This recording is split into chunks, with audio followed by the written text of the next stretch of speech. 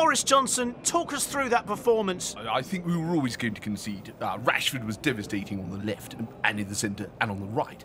I told the boys they should be proud of holding the line as long as they did, and on another day we'd have got something, especially against your Labours, your SNPs and your Lib Demses. And what about the own goal? Which one? Good point. What was the mood like on the backbenches?